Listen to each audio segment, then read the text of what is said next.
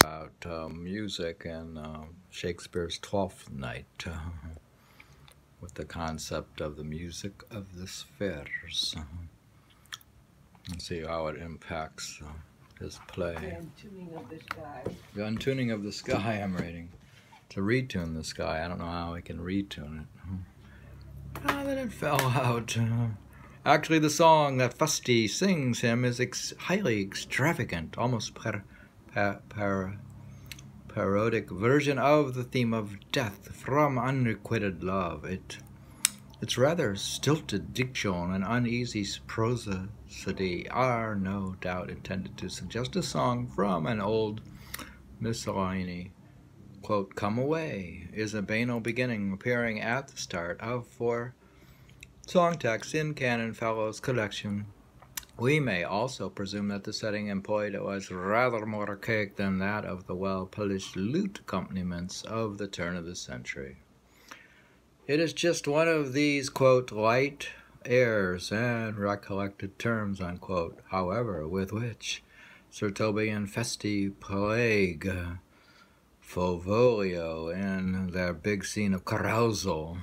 This is about the guys going out and partying all night and carousal. A setting of, quote, "Farewell, Dear Heart" appears in Robert Jones's first Book of Airs, published in 1600. Of the other songs in the same scenes, see, I should be looking at the songs used in these plays.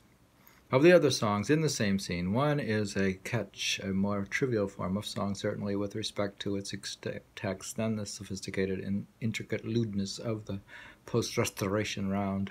The other is a love song, sung by Festi and preferred by Sir Toby and Sir Andrew to, quote, "a song of good life," unquote, perhaps with a pious text.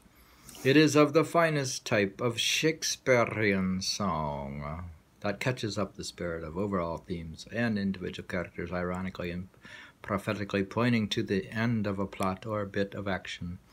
Of the, quote, "O mistress mine," unquote, is in one sense an invocation to Olivia to put off her self-indulgent grief, recording of her dead brother's memory. In particular, the first stanza refers to Viola, the boy-girl truth's love, quote, "that can sing both high and low," unquote. Festi's song to Fovelio in his madman's prison are both of an archaic cast. The first is a snatch of a song of Wyatt's, quote, "A Robin, Jolly Robin," that was set to music by William Cornish during the reign of Henry VIII, and the other one, a parting jib at Fovelio's cant about the devil, suggests the doggerel of an old morality involving Malfolio as the devil himself, and continuing the game of mocking him by appealing to his own rhetoric.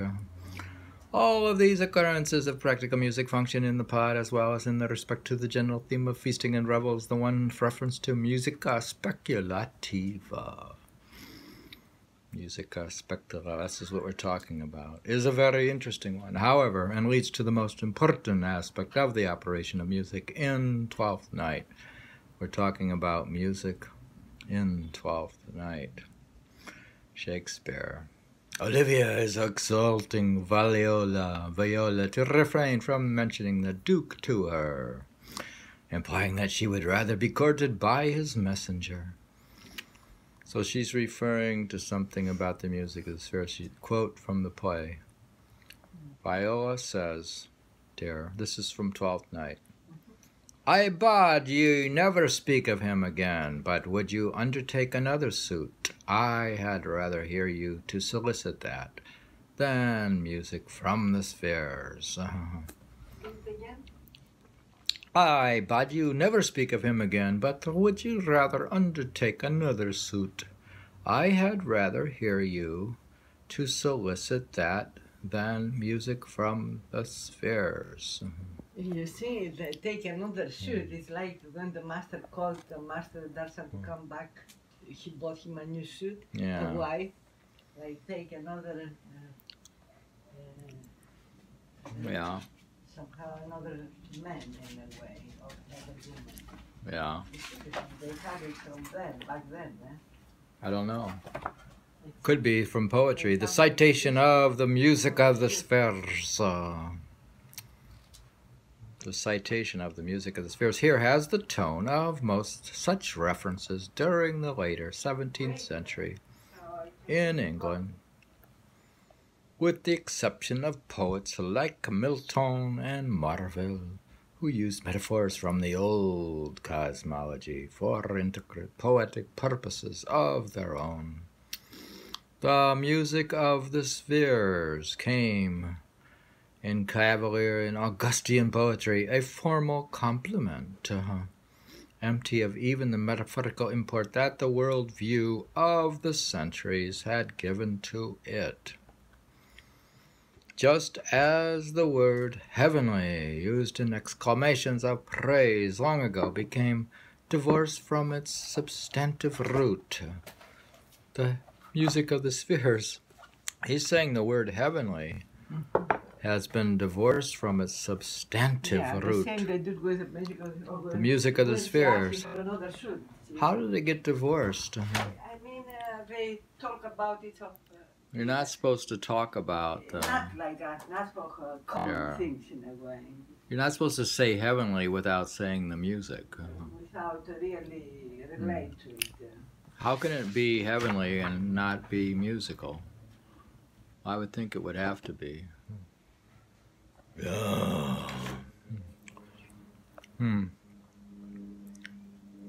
Gradually came to designate the acme of effective charm in a performer. It was often employed in compliments to ladies, for example, whose skill at singing made the spheres sound.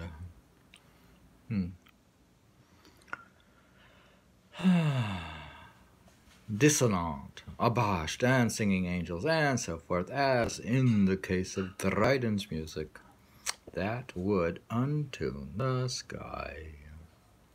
References to the heavenly harmony have had nothing to do with received ideas of music's importance during the later 17th century, which were more and more becoming confined to a rhetorical ability to elicit passion on the one hand, and to provide ornament to the cognitive import of a text on the other. We're reading about music. Remember Purcell, the Renaissance musician? Purcell likens music and poetry to beauty and wit. Now, music, according to Purcell, is beauty, and poetry is wit. Respectively, the former can unite to produce the same wondrous effects Look at the wit that is in Emily Dickin's poetry. in song that the latter can in a human being. Although the virtues of each are independent, the difference between music and poetry also tended to cluster about the celebrated rift between thought and feeling. Most important of all, traditional musica speculativa, this is what we're talking about, gradually ceased being a model of universal order and was replaced by a notion of music as a model of rhetorica, whose importance lay in its ability to move the passions rather than its older role of the microscopic copy of universal harmony.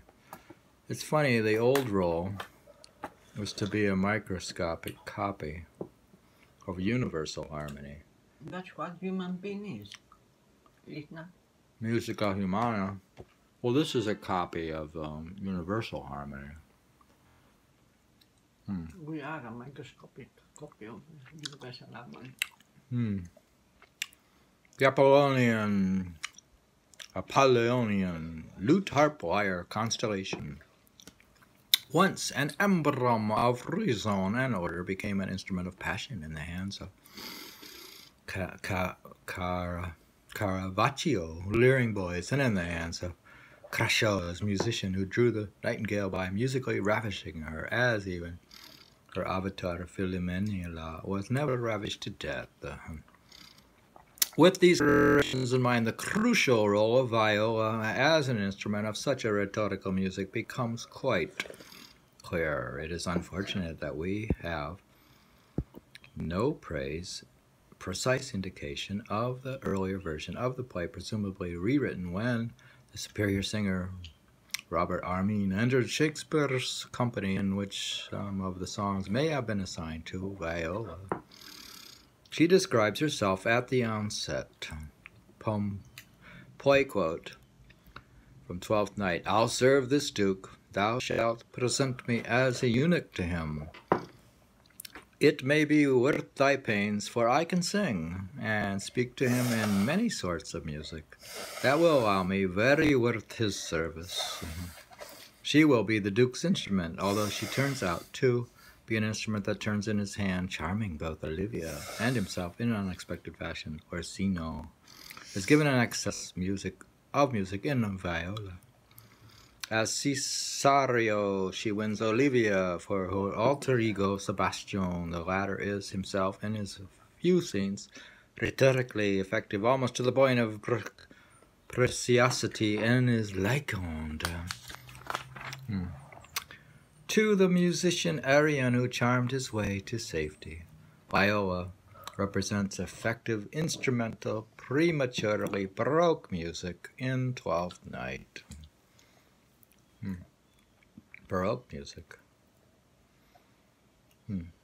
And it is she whose charm kills off the gormandizing sentimentality of both Orsino and Olivia, directing their appetites of love outward, in fact, towards herself. Among the characters to whom Fovellio refers to as the lighter people, it is Festi, the singer and prankster, whose pipe and tuba serve as a travesty of viola's vocal cords. The operation of viola's music involves charming by the use of appearances the effects of the trickery instigated by Festi. I have to skip ahead.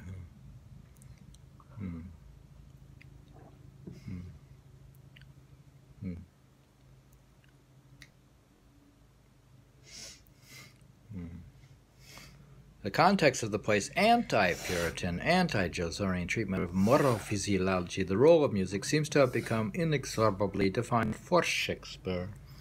For in the framework of what, at this point, it might be almost cool to call a study in musica humana, about human music, practical music, becomes justified in itself, free of even the scraps of traditional musical ideology has been put to the use in the plays preceding a Twelfth Night, represents a high point, in one phrase, of Shakespeare's musical dramaturgy. Then it says, it is not until Antony and Cleopatra and the last romances that the use of an almost supernatural music, perhaps, has been suggested, imported to some degree from the musical Donies of the Mass, comes to be associated with the late great themes of reconciliation and transformation. We are reading from Shakespeare, the Twelfth Night. We had looked at his use of the music of the spheres. What was the last song you read about reconciliation and transformation? Oh. It's the ending thing about the later play. The later play is talking about Antony and Cleopatra. You open the page. Open the page. It's right here. Okay, we're ending there with we give the way to find retune the sky. There is a way to do it through yoga.